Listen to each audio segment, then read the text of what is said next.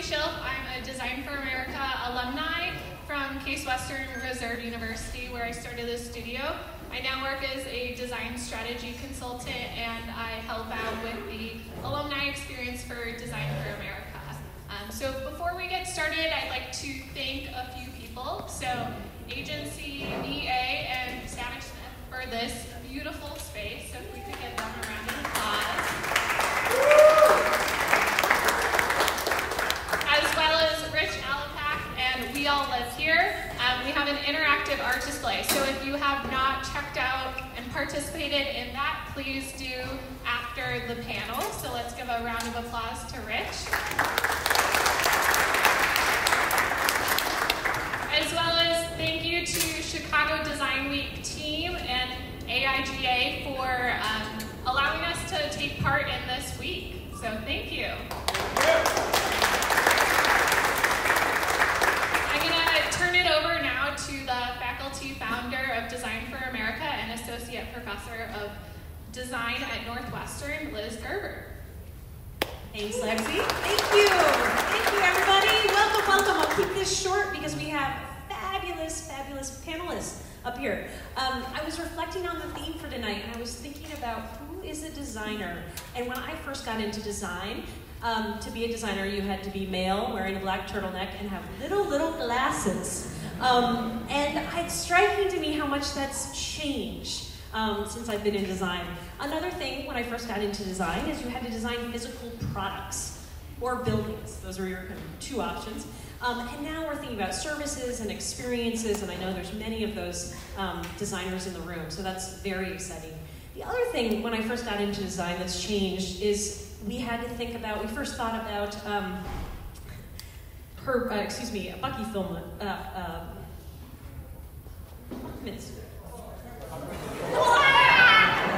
that really important guy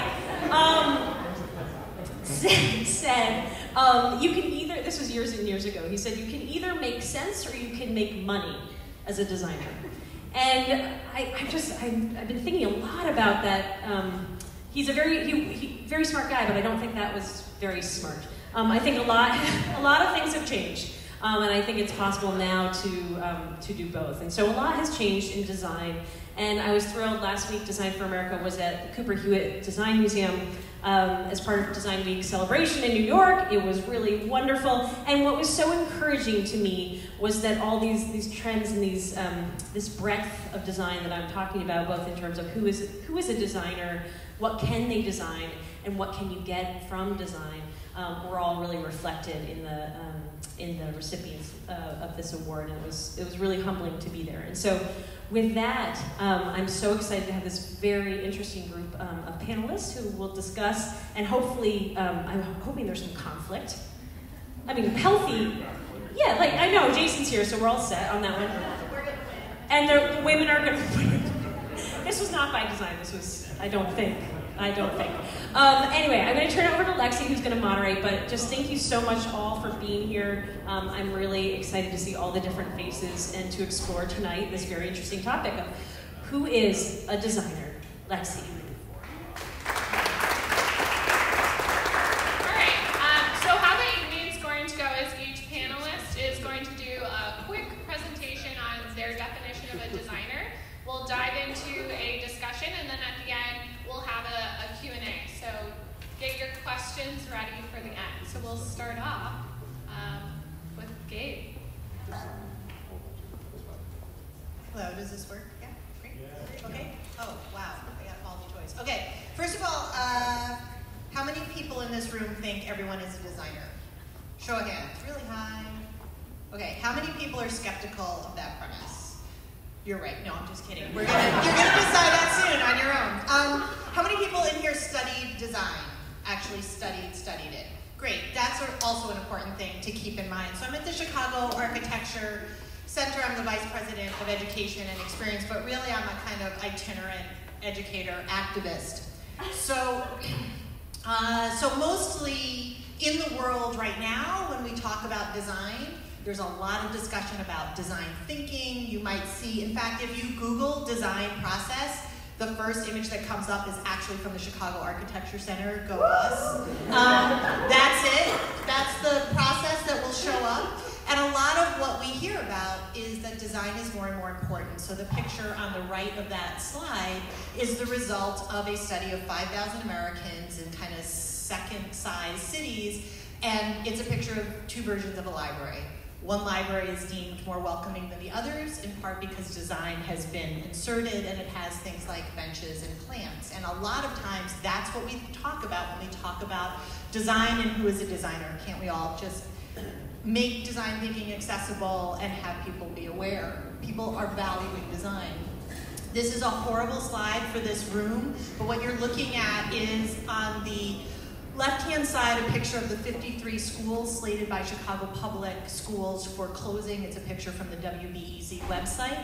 And on the right-hand side, you see, again, a map in tape by a really fabulous public interest designer, Paula Aguirre. And really small on there are pictures of where all those schools are, and the status of them is color-coded. What school is closed and remains closed, what school is has been sold, what school has now been developed possibly into condos.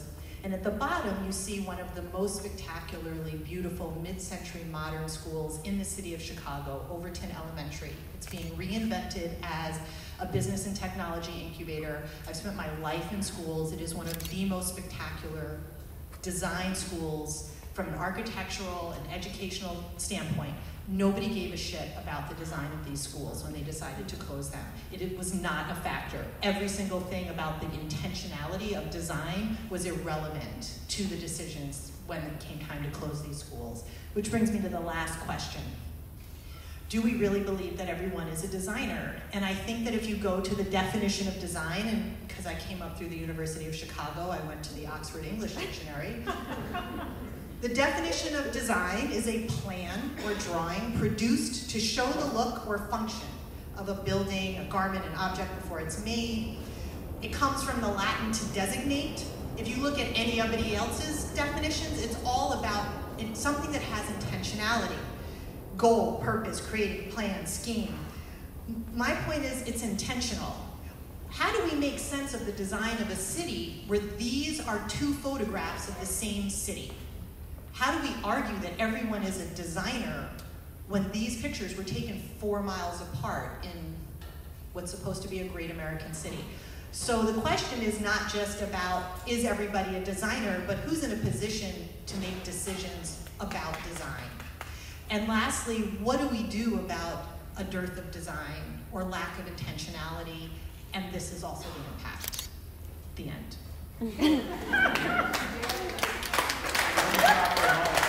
Drop the mic. All right, thank you. So our next presentation will be about. We were given 3 minutes. That's quick. For opening remarks. Hello. Hi, I'm Jennifer Brandell. I run a company called Harkin. And since I did not go to UC and I'm kind of a rogue and bad at authority, I came up with my own definition of design, if that's okay.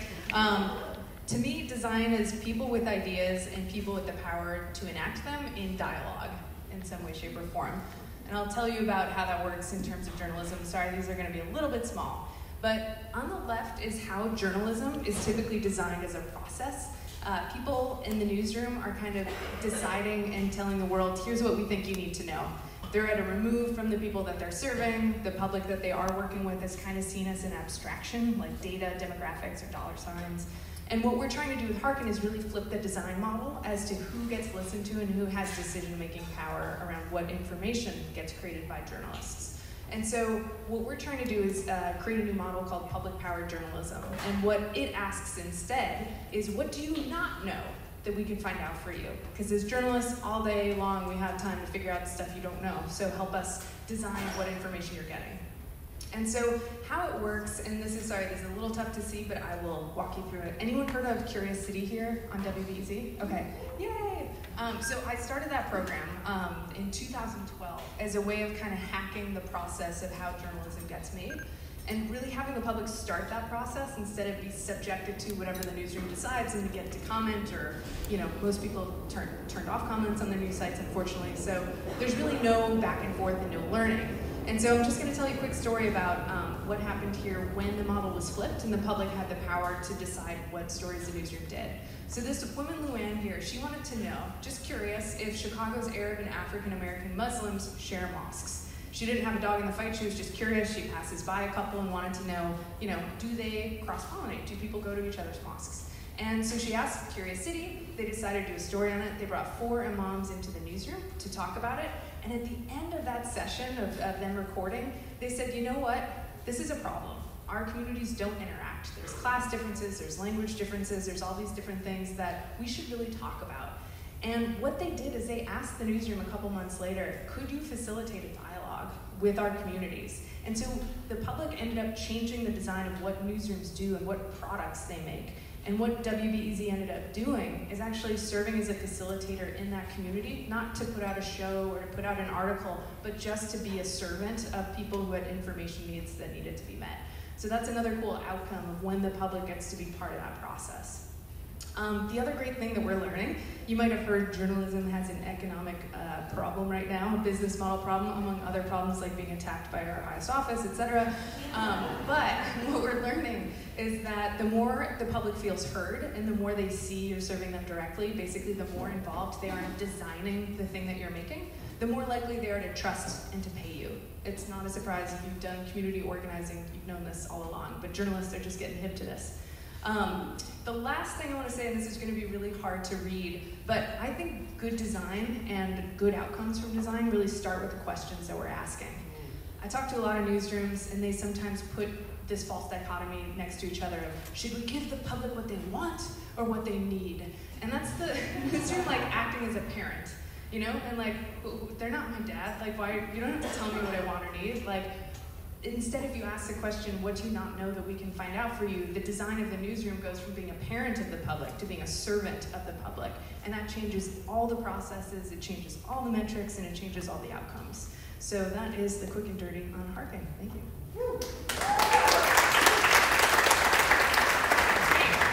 Thank you. Okay, so our next is by Vernon.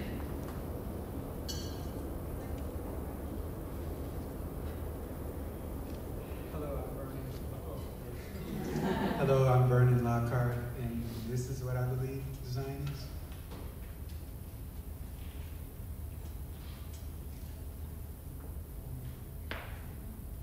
Violence is a natural byproduct of being a young man of color in Chicago.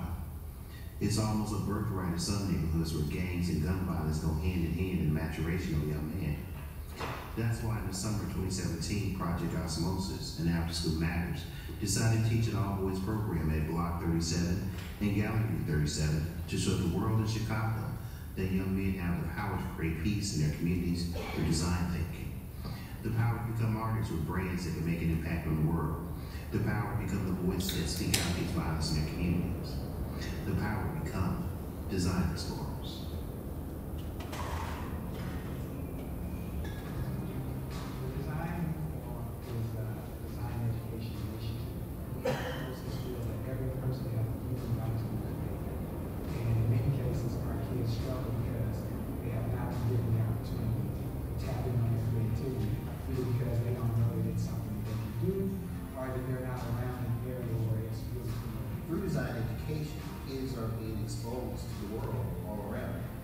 This year our theme is called The World's Designed by Design. Our goal is to introduce kids to each realm of design. This program is a result of collaboration with the University of Illinois Chicago Art and Design and Project Osmosis, where we allow students to pick from one of the design disciplines. We spend a day with them with a professional instructor in that field, giving them an opportunity to learn something very important about that specialty. What we're doing is reclaiming neighborhoods, looking at asset mapping, creating community feel, we're doing a streetscape, and we're activating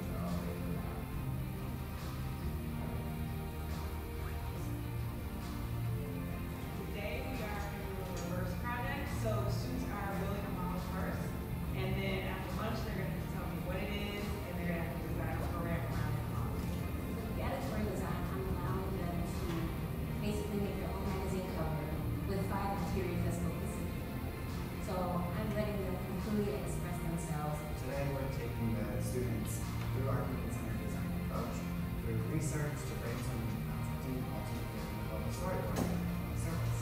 My class is focusing on coming up with products and tools that for everyday living. We're also looking at examining materials and products that will help create a better product. We selected words for them based on this random words we had down each of those categories, and they were supposed to create a design based on those three words.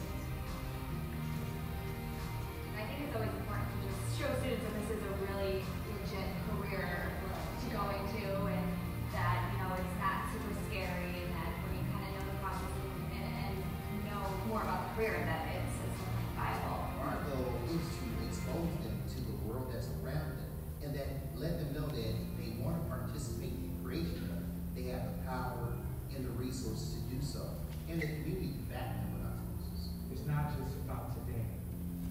It's about kind of really putting a spark in their lives and putting them kind of on a creative road, the creative road to vitality and creativity.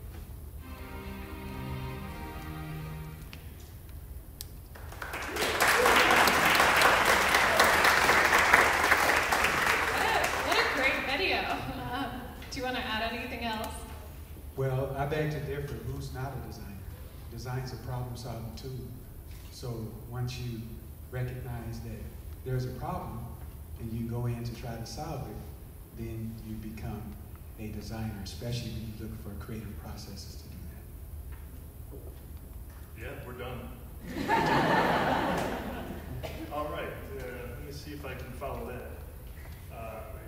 Yeah, that's me. Hey, I'm Jason from the city of Chicago. It'll be a pretty quick, you got some little background there. I thought he'd be on a black background. Okay, so here's the deal. I didn't go to the Oxford, yeah, he's a little scary. That is, Christopher Alexander is such a smart designer, he radiates negative energy and color, forms light. It's okay, I didn't go to Oxford, I went to Alexander because he's an architect, so I'm stealing something out of Gabe's playbook, okay? So the form is the solution, the context defines the problem, right? We're all problem solvers, as Vernon said. So, okay, here we are solving how do you make fire. Okay, it was a long time ago, but we had to figure out, like, fire helps us, eat more nutritional food. We don't have to chew as much. Let's make some fire. Let's get some flint. Those are hand tools, right? Hey, same process. Let's invent democracy, right? We just make all this up, right? So that's how design works, right? It didn't exist before, and then we try it out, and we see if it works, and we follow a process, and we see if it goes, right? Now, here's the problem. That's not how it works, right? We get to say we're designers, but we have to then figure out what the methods are, right? It's like when you're a doctor, you don't become a doctor by saying I'm a doctor, I went to first aid class once and now I can perform brain surgery. You say, hey, I'm a doctor, I think being a doctor is important, so I'm gonna go through the whole training and do the whole thing. If you don't do that, you're just really good at applying pressure until a doctor shows up, which is fine, right? Because it's intentionality. Intentionality is you're helping your community. Same thing with design. We're all solving problems, and then now tonight we're going to debate as to whether we're designers or not. When do we cross the threshold? When do we have enough intentionality? When do we have enough training that we can put a name tag on that says designer and then go to work with it? So here we go. Let's talk. Great, so thank you. Yeah, there you go.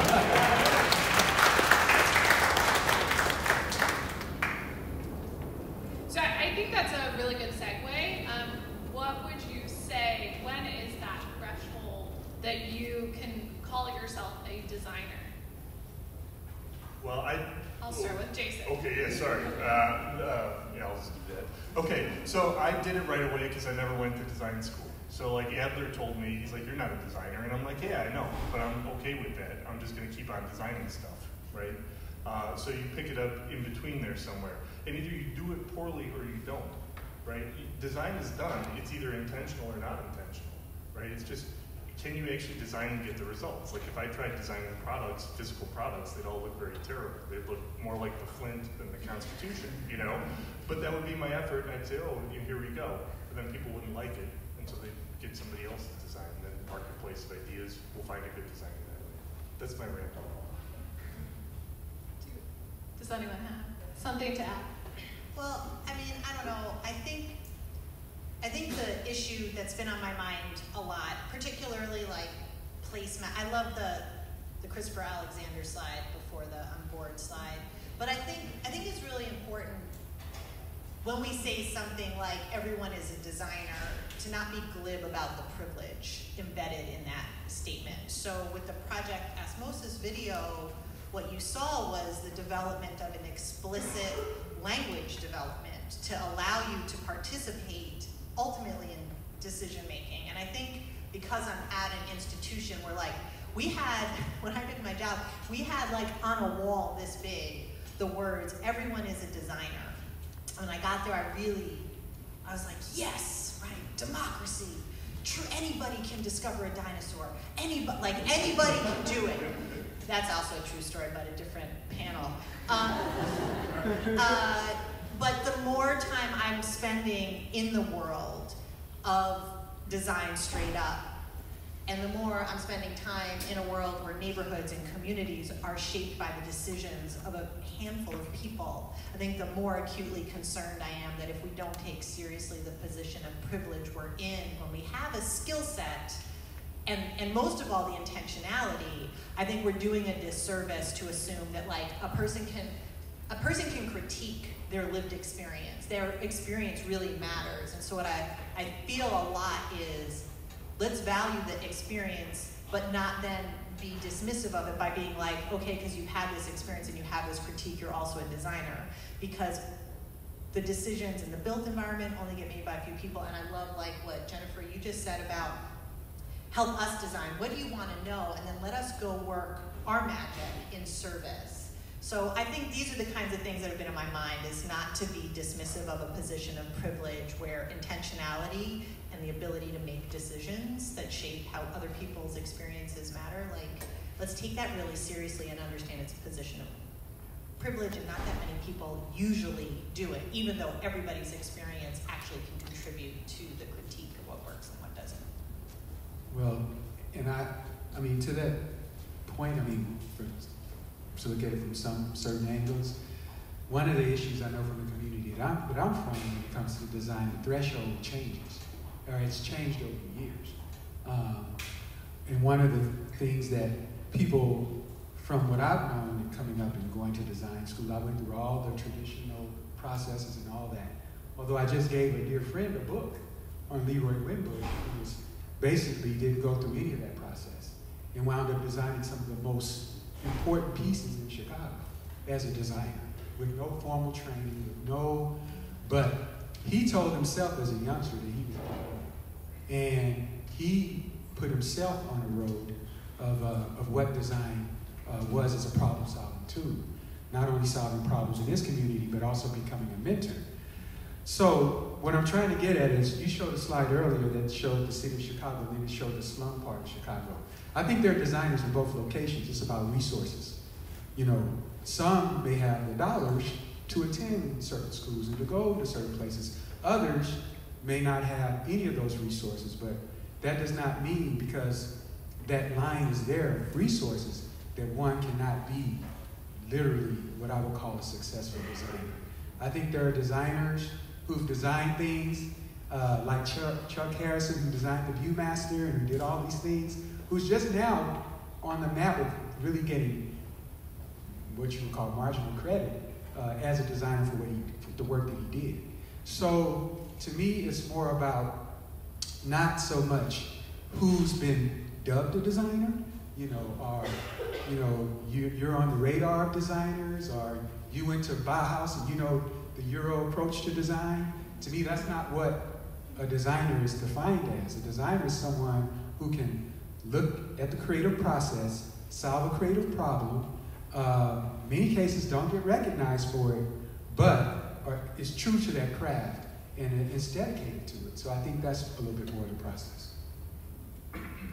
Okay, I feel like I have to not say something for each question, but the thing that I would just say to this, which is playing off of some of the other things that were said, is that maybe anyone can call themselves a designer. As far as I'm concerned, I won't be offended if you've never designed anything. But did it accomplish what it was intended to do? And did it satisfy the people using it in what it was designed to do. Then I think you can check off, like, I designed something. Whether or not you want to call yourself a capital D designer, like, it's up to you, your business card. I want to kind of just jump in on this, because I think this question of, like, agency, resources, intentionality is really important. And, like, from back to the school design conversation and in Chicago school closings, right? Because they have a big impact. We could pick up other ones. But Eve Ewing has written a book, and there was this great article in the Reader interview with her. But she did something really interesting. She put a design filter on the different processes. And so just to kind of piggyback on what you're saying, there was a school that was closed. It was called Ogden Elementary School, and it merged with a school called Jenner. But there was this multi-year process that a lot of people were involved in, and when you look at a list of schools that were closed, they're not on it. Even though what essentially happened was one school closed and some of those kids went into another school because the community was much more involved. The leadership at the schools played a role in deciding what do we need, how do we want it to work. And I think there's, this issue of intentionality, but also access to resources in the process. So the Jenner-Ogden merger is seen as an example of community input and design, and all these other schools who maybe would have been just as happy to participate in that. They were given 3 minutes, shut up, sit down, next. We heard your opinion. So going along with that, it's a lot of talk about resources, and I know, Vernon, we've talked about how design can be a bridge. So how do we give that permission to have more people using these methods? I think it's first important to start with the landscape of who has the rights to be a designer. I'm not saying, and Osmosis is not about just raising an army of designers. It's about thinking. One of our mission lines is dream self-expression community. So we're about really helping individuals to see the power of design, being able to express themselves, and knowing it as a tool for change. Anybody that just picks up a hammer is not automatically a carpenter. I get what you're saying. But I'm saying if you don't have a hammer, and you don't have nails, then you can't, that doesn't mean that you don't have aspirations to be one. That means that you just don't have a hammer and a nail. So one of the things we say with Osmosis, and when we talk with our young people, and we say we serve from K to 60, because there's just this need of people who never had an opportunity to express their creativity. So everybody has the human right, first of all, to be creative. And that's why we showed the slide about Design Explorers, because it's about exploration. It is a process with a means to an end. I have a design firm in Chicago. We design projects and products.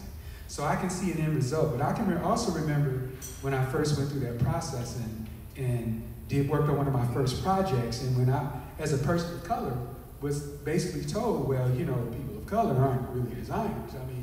You just don't see them. And so it was more about a archaic thinking than it was about a process at all. So I think we have to be careful of knowing who has the potential of being a creative versus who's been pre-dubbed as being creative.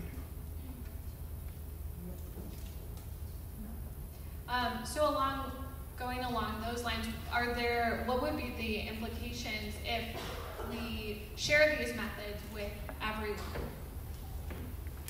Well, I think, I know I'm being a little bit snarky about this, but I actually think if you don't take seriously what Trevor just said, we'll continue to have a set of decision makers with a design skill who have access to schools, who have the capital D, and it's on their business card, and it's not going to reflect the diversity of our city or communities. And so I think part of the issue is you have to take seriously that this is an extremely powerful toolkit, extremely powerful, and it's been not available. Ironically, I'm going to tell you a little history story. So how many people have heard of the Plan of Chicago, 1909 Plan of Chicago? Okay, some of you have. So there was a fire in Chicago. It was really big. It was in 1871. It was a big deal. And part of the issue was when the city got done with the fire, it started to grow back really, really quickly. And the business community was screw this. If we grow this fast without a plan, we're never going to be able to make money, and we're never going to be able to be a world-class city. So they commissioned this guy, Daniel Vernon, and this other guy, and they made this plan, and it's part of the reason Chicago has double-decker Wacker Drive. It's part of the reason why we have these boulevards that connect parks. But here's the thing a lot of people don't know. There was a textbook version of the of the Vernon plan that was required reading for all 8th graders. And 8th grade was when you graduated high school at the turn of the century.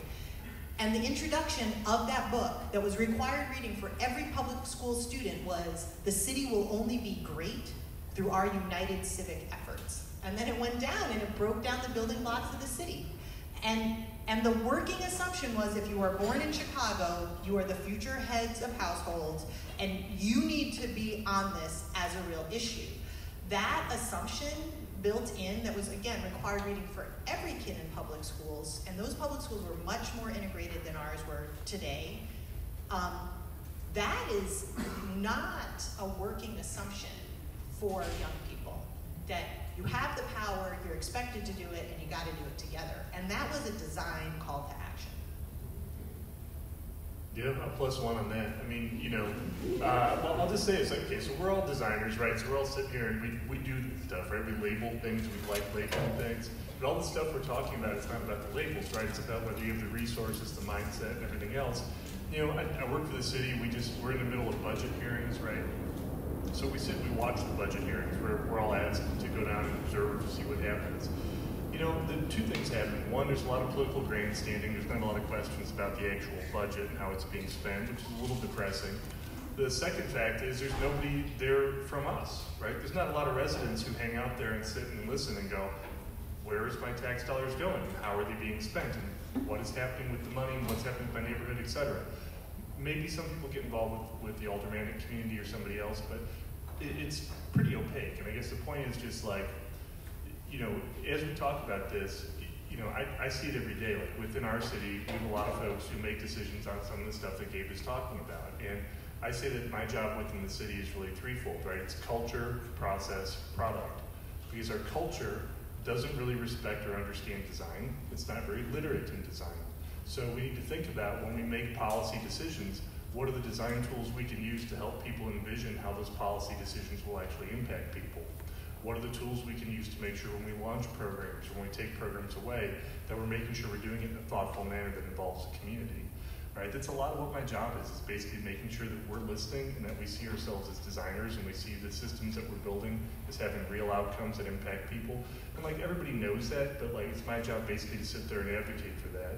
And the second part is really to make sure we're getting resident voice in the stuff that we do for the same reason, right? If people aren't being involved and actually getting consulted in the way in which we do the work we do, then we basically ship things that people don't recognize or don't want, and we waste money and time.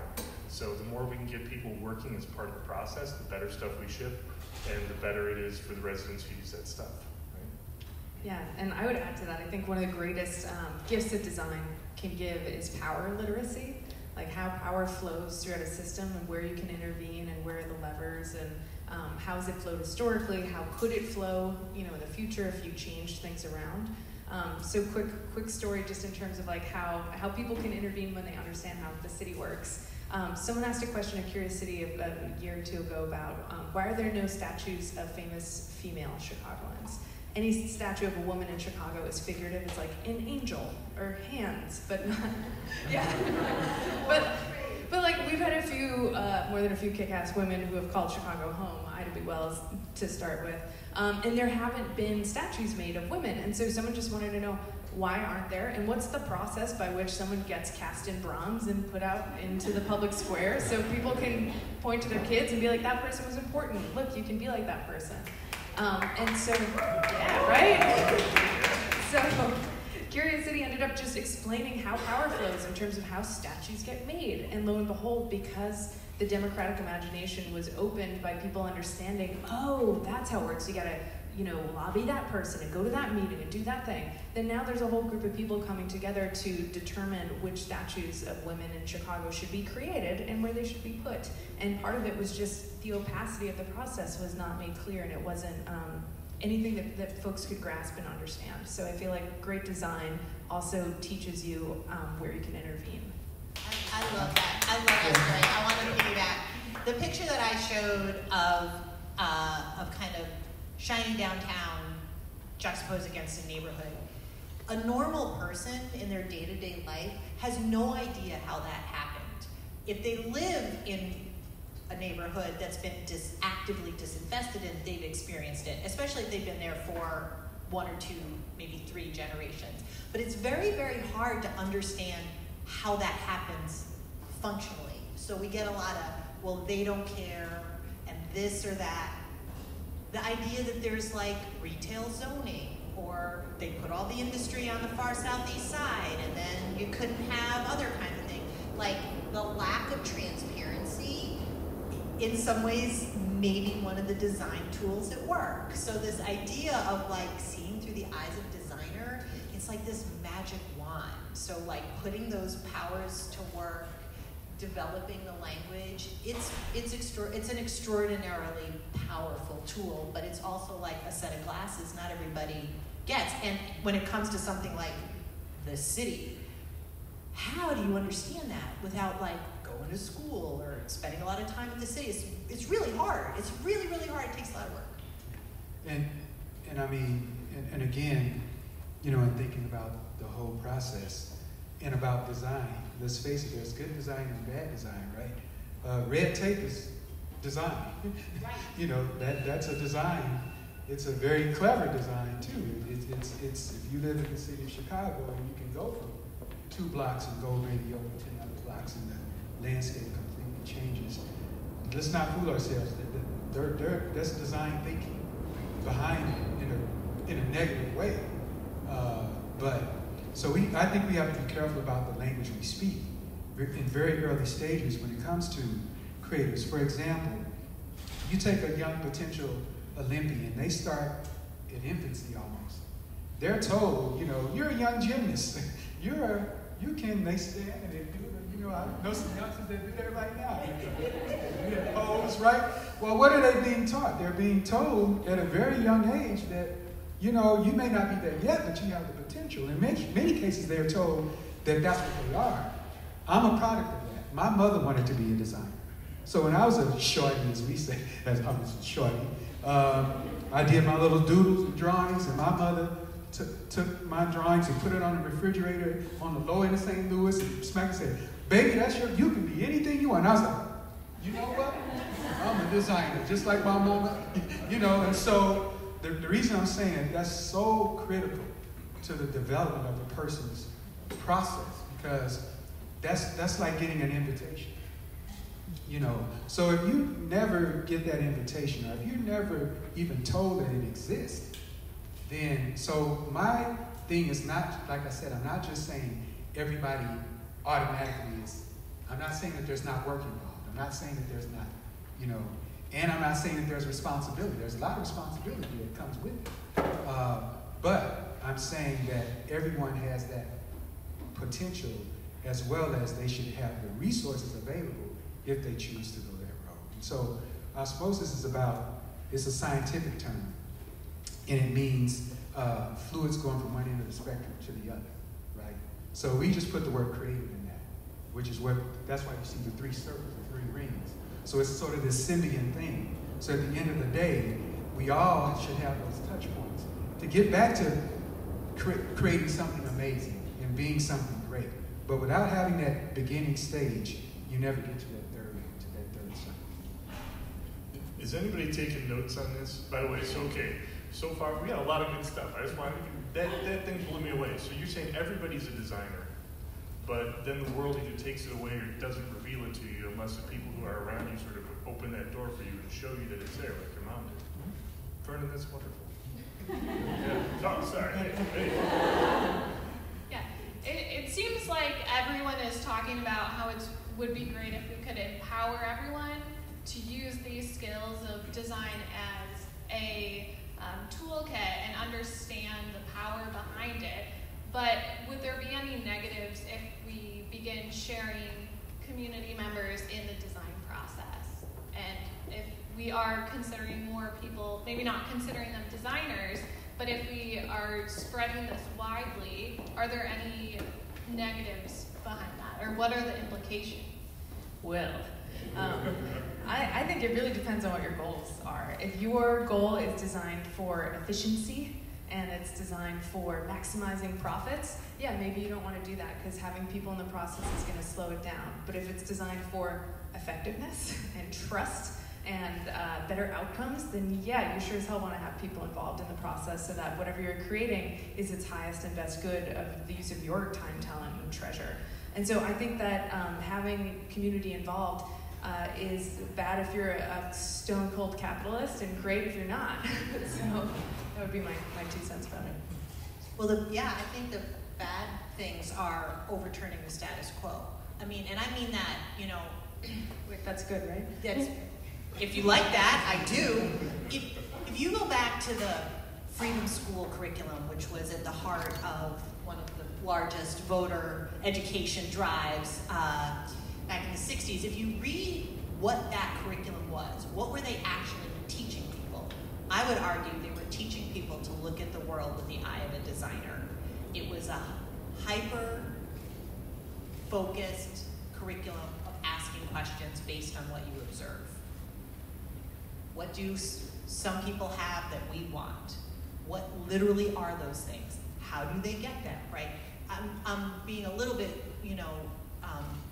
doing a disservice, except that if actually you don't want change, don't teach people how to ask questions based on observations about what works and what doesn't. But if you like that, it doesn't actually take very much except to be explicit about the power of observation and questions. Absolutely. And also I think when you look at, again, one of the videos we showed earlier, the Design Explorers video, that was an all-male program, as we know in Chicago, in the issue of violence and what young men face, a lot of young men of color face.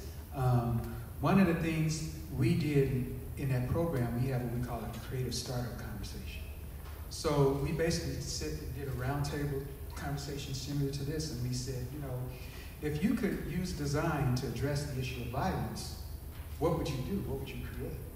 So the dialogue that came from that is what, we wound up doing this mural called Brothers Gonna Work It Out. We got a chance to show them some throwback 60s stuff. But the point was, it got them from that to looking at themselves, because what they start to recognize is that people don't really know them. And so we start using the design terminology saying, that's called branding. So basically, you've been misbranded. So how would you brand yourself versus what people are saying about you? So then these young men, what you saw in the video was all their versions of their own brand of who they actually were. So when they came back out the box, right, and rebranded themselves, so then we would ask them, well, what's your name? I'm Jay, clothing so-and-so, ambassador. So it changed their whole perspective of using design as a tool for change within themselves. So I'm not saying, that I'm just going, you're designer, everybody designer. No, that's not what I'm saying is how powerful a tool of change it actually is. So with that, how do we protect the craft of design? How do we assure that we have good designs? You talked about good and bad design. How do we assure that as people are using these really powerful tools, that we keep the craft? I feel like yes. Exposure, exploring, resources, invitation. When we do a program with UIC, the program started because these young men were sitting outside, and I said, have you ever been into this university? They were like, no. I was like, nobody ever invited you in? No. So I went to the dean and said, and then a program was born out of that. Fast forward 10 years, we have several designers that came out of that program that are professionals that are working. So if they weren't exposed, if they didn't get a chance to explore, they wouldn't become designers. So how do you protect the craft? You stay true to the craft. You introduce them to designers. We take our young people to design firms. We take them to museums. We take them to not just their own tribe or their own group. We'll take them to all, make sure that they get a very holistic view of what design and creativity is. And then we ask them the question when it's all said and done. Do you want to be a designer? Some go, now that I found all that out, no. You know, others go, absolutely. The opening part of the title of this is In a Rapidly Changing World, right? Whatever the second part was. Who is a designer? Who is a designer? But, you know, when you use the word good, that's not for us to say, right? So associating craft with a concept of good, I think is problematic. Again, kind of like, I'm here just being careful and paranoid and vigilant about all these things. But I think that, you know, good for a designer might be what the craft thinks is good, but it might not be real good for the people affected by the design, back to red tape, for example. So I think a lot of it is good from whose perspective. And one of the things that's great about design, I think, is there is a process component and a reflection component and like a thoughtfulness component that, say that I spent 20 years in science, but that's not really part of that process necessarily. But so I think the best thing about the process is the question of good is automatically problematized. And the best, when the craft works the best, that's when good is constantly being questioned for whom, by whom, and whose interest. Not as a trained designer, I say all that. With that, what would you say is the call to action to many of the designers in the room? Transparency and documentation. As much as you can share how you think, what your process is, how you do it, and how others can learn, I think you'll find that you'll make ripples that you probably won't even know about or find out 10 years later when someone tells you that happened. One quick story I want to tell that relates to this transparency is I was really lucky to get to go to Oslo this last year, and I'd never been there before, and there's this gorgeous, gorgeous opera house that's designed beautifully so people can hang out on the roof. It's really interesting. It's a very incredible building. And at the very bottom of it, there's a window that's into the costume shop of the actual opera house. You can see them making the costumes. And the woman who runs the opera house was there talking about it. And someone asked, well, aren't you afraid that it'll take away the mystique by having that window in and people getting to see you guys making the costumes? It'll ruin the magic? She said, absolutely not. This is one of the most popular features of the entire opera house is people getting to walk by and look in and see how things are made and understand more about the craft and appreciate the craft more.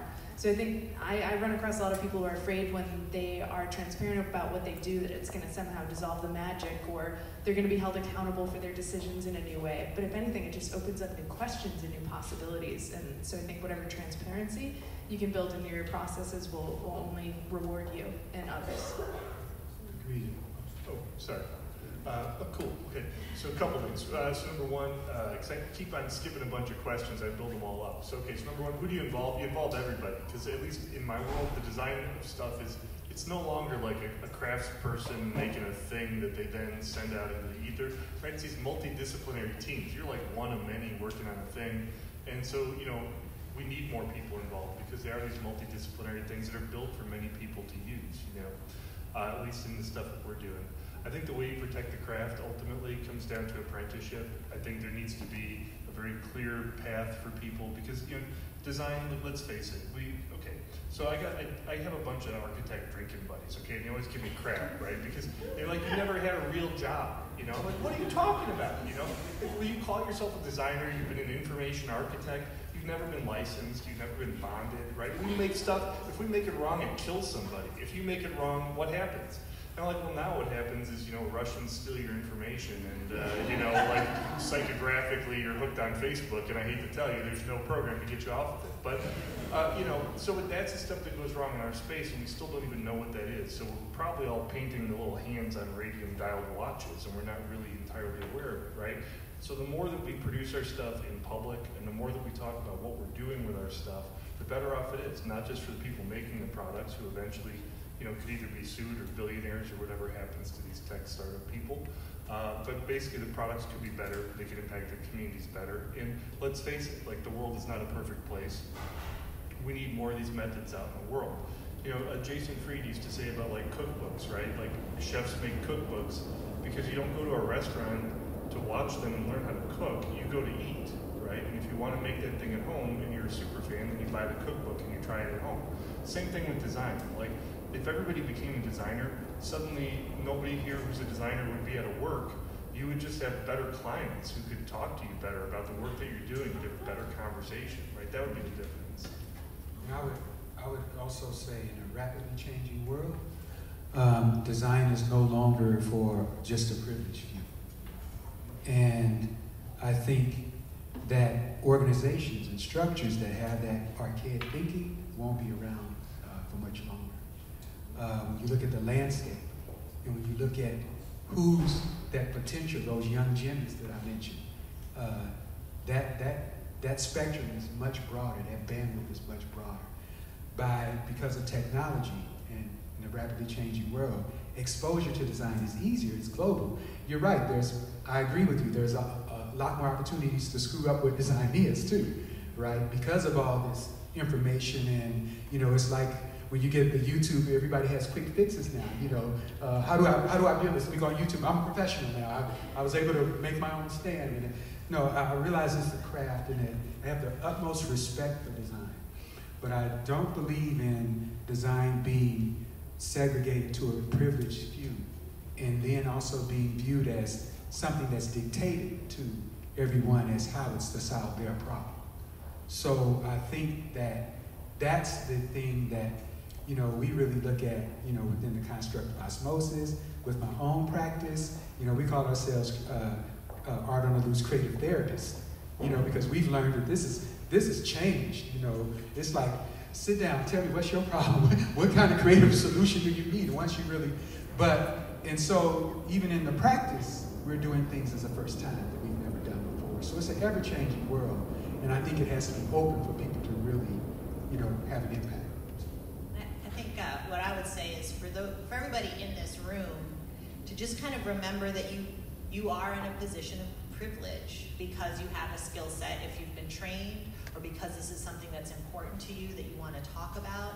And so being accessible, being welcoming, thinking about who's not in the room, thinking about the fact that you don't know everything, that your experience is probably not like the experience of the person next to you. I think the value of having design be more valued is the flip side of that is reminding ourselves that as designers, we really need to check in. And so, when I say everybody's not a designer, what I mean by that is everybody has the potential. So let's not be flippant when we say something like that, because if you don't provide the language that allows people to participate, the awareness that the systems we experience are in fact a product of design, and either you were at the table or you weren't. Maybe someone forgot to invite you because it didn't occur to them, or maybe you weren't invited on purpose, right? That the explicitness is required. And so I think kind of remembering that that's an exciting power to have, so use it for good. Yeah, that kind of makes me think of how coding has become really caught on, and anyone can be a coder. But that's not the same with design. Design has a lot of language barriers of understanding the jargon behind it. And I think that's something that everyone in this room can do is help make the design methods more accessible. So with that, what questions do you have for each other?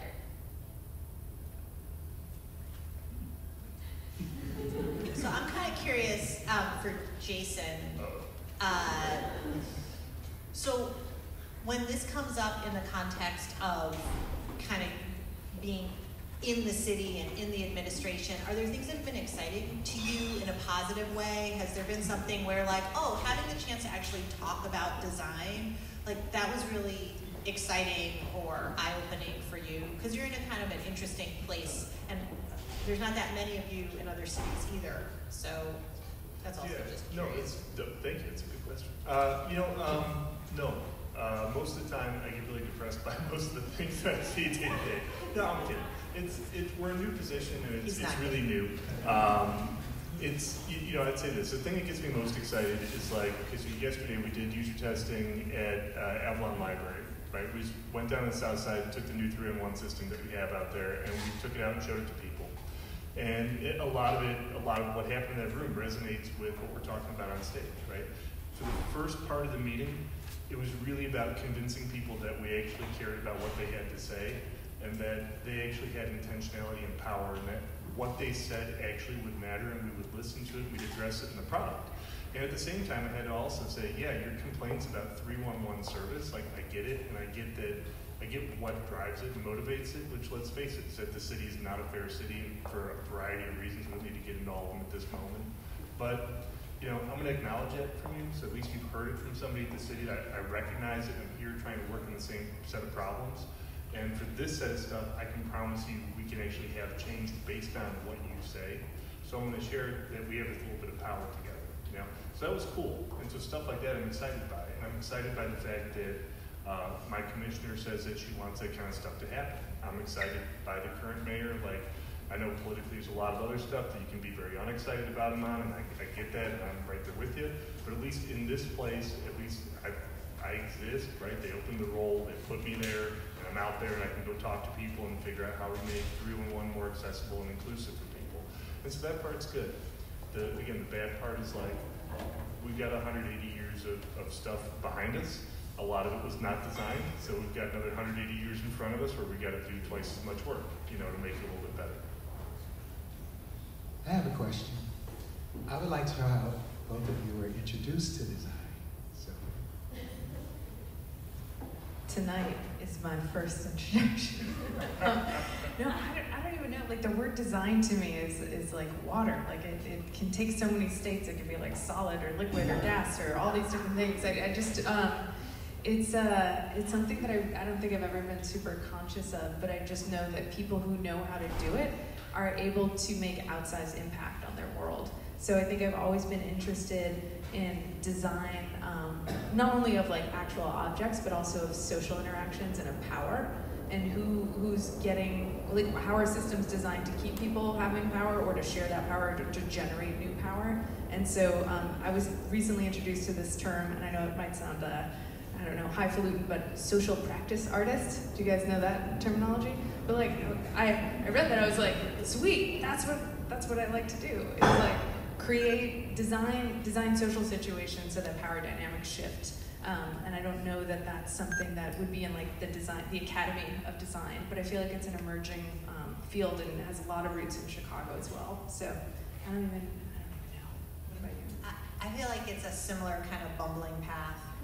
Not that you may be experiencing that right now, but when I got to the Chicago Architecture Center, I was brought on basically to, just straight up, like, we're a 50-year-old organization, we want to raise a capital campaign, we need to figure out what we're doing with education. Like, can you figure that out? And I was like, yes, I can.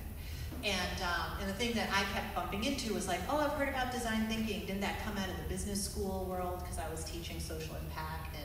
And then, like, I started reading about it, and I was like, oh, this is really just like the 5 E's in biology, where, like, you explore, and then you explain all these things, whatever.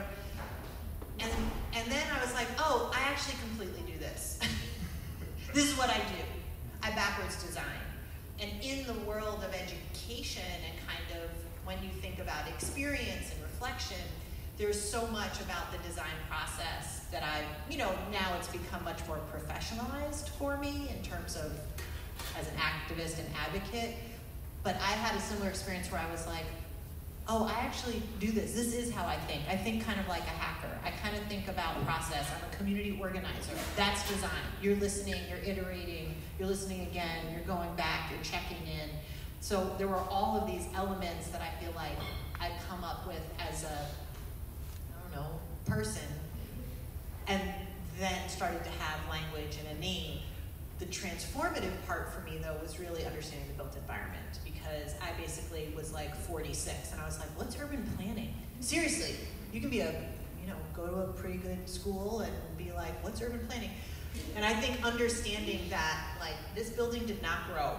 It's not like birds dropped some seeds and a building grew. And I spent my whole life never really paying attention to the power of the built environment and, like, the political frothness of, like, who gets to decide. That's really where kind of, like, my brain started exploding.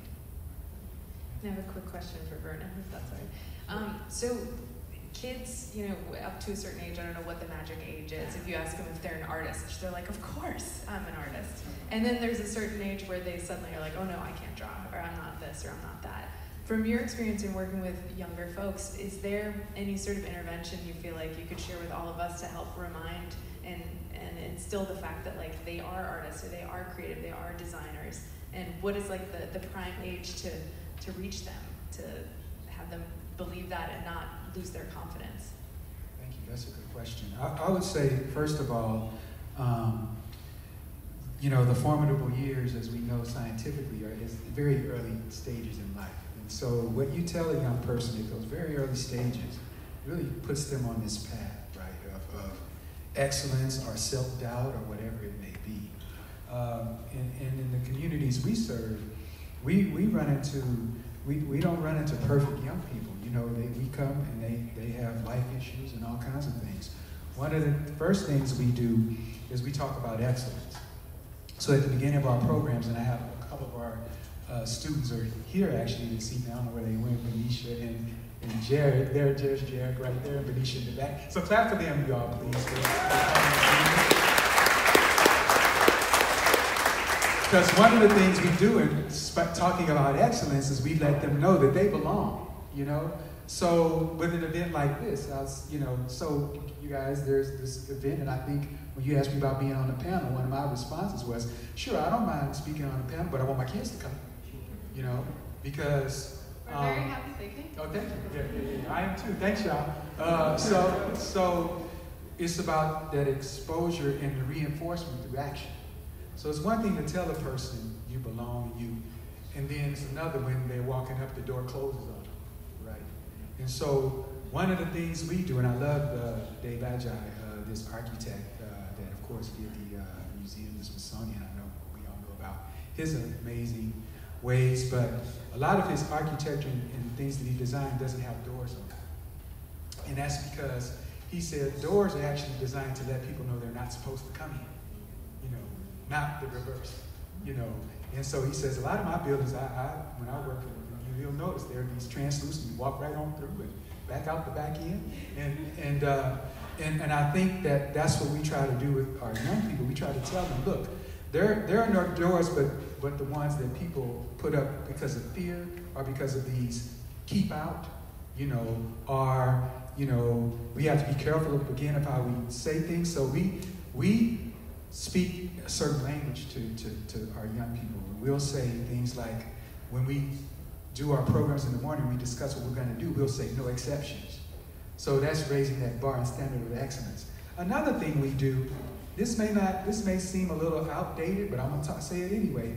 With our young men, we talk about them being gentlemen with the young ladies that's in the, because in the communities and places where we're from, they've told, well, you're just so cutthroat, you're this. You can learn a lot just by opening the door for someone, or just by saying, you go first. So what we do is we try to not just talk about in being inclusive, but really doing it through action.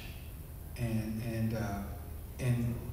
as corny as it is, when you show love and personal interest in a person, that helps them to soar. I feel like before I was at Chicago Architecture Center, I founded an organization called Project Exploration. It's about changing face of science. And I feel like, I don't know if you've seen this, but I feel like the young people that are like the ones that have the hardest time sitting down in school are born designers. Like, I really feel like they're squirrely. You know what they're noticing? They're noticing everything. Their antennae are up for all kinds of things, in addition to whatever is on the paper in front of them. And so I think the hallmarks of great designers, right? Being super curious, thinking outside the box, connecting things that don't seem like they're connected. Like, the tendencies for young people that maybe struggle the most in a kind of a school system are actually the tendencies that make for really great design thinking and designers. And so I just want to share that as we talk about like the space we need to be making on purpose for young people. It also has gotta be about seeing the designer in them when they don't see it in themselves, because those are the skills you all wish you had on your best day, and they've got them in spades and more. They don't have the language, they don't have the space, they don't have the social capital. Back to like, if you want to have everybody be a designer, you gotta work on that. It's not just gonna happen. Yeah, I think that's something that we can all do in this room to really empower the next generation to use these skills and open the door. So I know we can ask questions all day, but I'd like to get the audience involved. We have so many questions. Great. Let's start right here. Hi, my name's Liz. I'm a designer here in Chicago, and I'm mostly in HCI. And in the disability community, you can't see me, I'm sitting in a wheelchair. The disability minority is often left out of these very often diversity quotas or diversity talkings. And every workplace I've worked in, there's never been anyone in a wheelchair. I always have to go in a new space and bring my experience with me. And one of the things I think makes me very apprehensive about calling everyone a designer is I don't know if everyone has been taught or knows how to feel empathetic with the people they're designing for. So I know so many people who are like, well, we passed the ADA 28 years ago, so every building's accessible, right? I've literally had students say that to me, and you know, I can make friends with people who are suddenly like, oh, we can't go to that restaurant because there's a step. And I feel like that empathy is something that is super important, and I want to know how you are either tackling that every day and what you would do to teach someone that that's like important and how you can include that. Yeah. Jason, That's do you awesome. wanna? Oh, Joe, jeez. Ooh. I feel like Oh, right. like No, you're I'm working kidding. with the city. No, that's awesome. It's a great question. So there's a couple components to it. So let's see. Starting back with how do you teach empathy? That's really big, right? I think I was lucky enough to go work with the Dalai Lama Center in Vancouver for this thing called UX for Good. And it was all about social emotional learning and basically how do you do that? How do you teach empathy to people who might not be in situations where they've learned it or had it taught to them or had it shown to them, right? Because they don't have the right background or they didn't, they weren't lucky enough to have that. I really don't know how you teach empathy, to be honest with you, and it's something we struggle with a lot. Some of the things that I've done internally are to produce reports, which it sounds weird, but like videos, right? Just showing people like, oh, what is that experience actually like for somebody? We're doing this right now with 3-on-1. So like, I've done a bunch of manual accessibility evaluation stuff that's great, but at the end of the day, what will actually let us know whether it's accessible or not is testing it with folks who actually have the different conditions that require either, different equipment or different browsers, different screen readers, things like that, and making sure that that happens. But like within the city, I'm pretty lucky. We have the Mayor's Office for People with Disabilities, so we at least have people who are responsible for it. But you're right, enforcement's terrible. And like within the city and within like ADA compliance for websites in particular, like governments get sued about 2% of all law cases or all lawsuits brought by like American Federation for the Blind and other folks. So from my point of view, I just keep on saying when we talk about the 21st century city that we want to live in, we talk about it being an inclusive and diverse city, and that if we actually believe in those things, we actually believe in transparency, then we'll show people and we'll also say, like, here's the stuff we're doing, here's the stuff that we're doing that we need to do better, and actually engage the community in helping us do the work. Hire people with disabilities. Yes. That's absolutely right.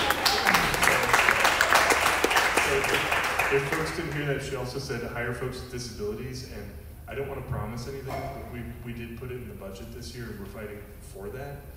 Basically with MOPD, Department of Innovation and Technology is fighting for an accessibility champion, and we definitely want that person to be somebody from the community. All right, another question. Who else has questions out here? We'll go right there. Hello, you all. Thank you, Vernon. You said something about love and personal interest as being critical to helping people soar, helping people feel value. And Jason, your experience facilitating that design workshop, I'll call it, on the South Side, and having to do all this catch-up, just be like, you are being heard, is a testament to Gabe's comment on, like, Okay, maybe in the early 1900s we had this like, yeah, we're all like here to build a city, and you and you and you and you and you are here to build a city. But what are we doing about that today? It's the same conversation of 50 years ago. I was just reading earlier today, Dr. King's last book. He's like, we got to get the point across that until we have this deep, abiding faith in the power of love to overcome everything, and in the identity that we are all family together, we're not going to have true integration. And the same is true for, we're not going to all be designers until we have this understanding. So I want to focus this kind of idea right now on the Chicago Design Week, and to prompt you all to ask you, how can Chicago Design Week do better to get us toward that end? One is not to just, during Chicago Design Week, only think about serving the Chicago design community. I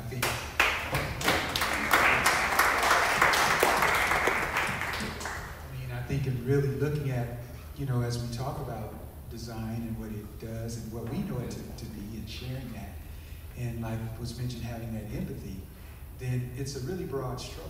And not just looking at, let's have some cocktails and let's, talk about how important we are and all that, and again, I'm not watering down the talents and all that, but really looking at this from a community standpoint. To me, it's very similar to the word diversity. I don't like that word because it's a placeholder word. Everybody, when I would be working on projects and hearing reports, they say, well, let's do a diversity. And so let's get a Asian, a black, and you put it on a book and then go, we're diverse, yay. No, you're not, you just did a brochure with, so I look at, that stroke of design week, similar, looking at really what can design do, and who should design be serving, how can it resonate with those who are already designers, and what should we really be speaking, what language should we be speaking to really those who aren't designers. Yeah, I think a lot of what we've heard from the panelists is about, I like how you were saying before, opening the door. So as the design community, how do we reach out and not just have the people who are identifying as designers, and how do we really reach out to other communities? We'll have one last question. Okay. Yeah. I'm sorry, but I have a two-part question. The first is how does design relate to science? Is it a form of scientific inquiry, or are they distinct in some way? And then the second is, given that there's a lot of pernicious design going on, especially with user interface, what is the role of the designer as an ambassador, or are they, or is their role for speaking out? What does that look like? How about I take the first one? Yeah, good. I'm going to punt on the second one. Still thinking about this guy. Yeah. Right, okay. There's a lot going on here. This question about what is the relationship between science and design was, I think, one of the parts of your question. And I would say, I'm not, as an untrained designer, I don't know how specific designers would see it, but as someone who spent a lot of time in science, straight up, not engineering and not technology, but science, science, whether it's applied or otherwise, is a lot about just describing the world, right? And describing it well enough that someone else can kind of try to see it in the same way, and then you see, is that actually the right description? I'm oversimplifying. But it's a way of really making sense of the world, that there are ways things work and how we describe them. And I feel like my understanding, or the way I appreciate and what I appreciate about design, is there's an intentionality, right? And you're to designate back to kind of this definitional thing that's purposeful. And that's good science shouldn't really be purposeful. Science ought to be okay, science is a way the world works, and now we're describing it. Design should be purposeful. Now the mischievousness that's available, I'm going to let somebody else who is not me answer that. That'd be me. How much mischief can we wreak as designers? Yeah, no, a lot. Right? Way too much. No, seriously, right? I mean, think that. You can go back, there's every technological innovation, right, comes with some cost, right? It's who is it costing and where is that cost and what are we doing, right? So if you look at, let's limit it to design. Victor Papanek started talking about this stuff back in the 30s or 40s. He's one of those Bauhaus people who, and he started doing design work, and then first things first, somebody said in the 60s, he wrote a manifesto about that stuff. He did the consumer package stuff for Hershey's, right? He told them, hey, I'll do this for you, because if I don't do it, somebody else will take the commission. They'll make money and I won't. But in addition, I'm going to make another commission, which is, what if we did something else? And he actually created the category of energy bar, right? Energy bars didn't exist before. They was like, oh, what's a healthy alternative when people want to go to a snack bar and get something, right? So there's always been this kind of struggle between, when you're a designer, you do have this power, and you're in this creative role. And what are you going to point that towards? It's a weapon, right? As much as it could be something empathetic, it could be something very terrible for people.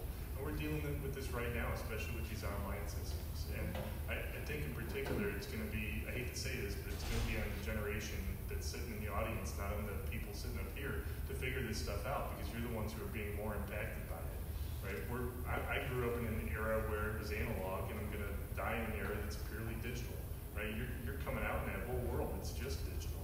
So we're going to have environments where more and more the role of design is around experience, culture, where designing is really ineffable things, because now we can apply this toolkit towards them. And the questions of what we're designing and who we're designing for are going to be more and more important. And if they're being answered by people who got their exit from a Facebook or a Google or an Amazon, I guarantee you their answers are going to be far different than the ones for people who never got to experience the privilege of that kind of upside. So it's definitely going to be a new century for us to consider this kind of stuff. Thank you. Great. With that, I want to thank all of our panelists.